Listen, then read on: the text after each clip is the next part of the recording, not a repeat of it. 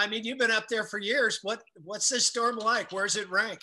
You know what? It's actually, it ranks up there in one of those top storms, probably in that top 20. But here's the cool part is that we had blizzard warnings and high wind warnings going into this.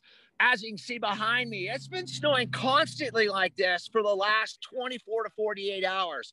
I was just looking at snow totals across the region, and it's anywhere between 56 and 72 inches.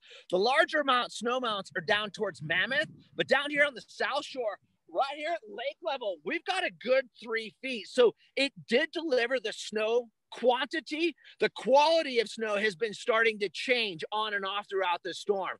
I was just talking to Jim here at the Weather Channel, and what's going on is it was light and dry just 24 hours ago. We're talking about like true cold smoke pow.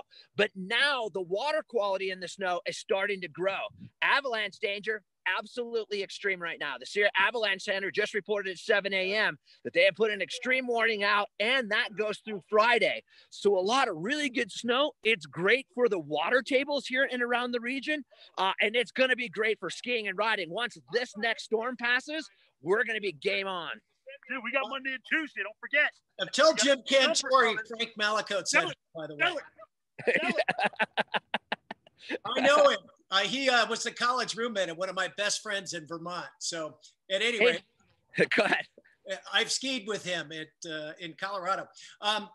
What about the resorts? They're packed, and all the reservations taken at Kirkwood and North Star, Squaw.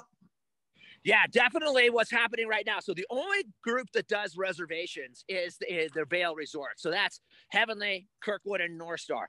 And yeah, I was looking at that earlier this morning, and they are packed. I will tell you right now, though, here's kind of the deal. Mountain operations teams are going to have to be doing a lot of digging out. So it's going to be a little bit of time. I look at the Twitter feed, and Heavenly this morning was putting out across their Twitter feed, do not come up to the mountain for an early morning opening. Highway 88, State Route 88 over the Carson Pass and over the Carson Spur is closed. So Kirkwood Mountain Resort's not going to be a go-to place probably till after Friday.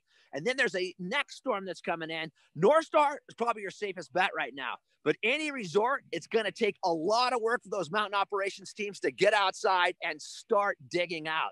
Again, this is a perfect setup for the month of February. These are our 2 big snow months. You know that, Frank. We're going to probably see a normal winter after all this goes away. And how about road conditions, just getting around the lake and from resort to resort?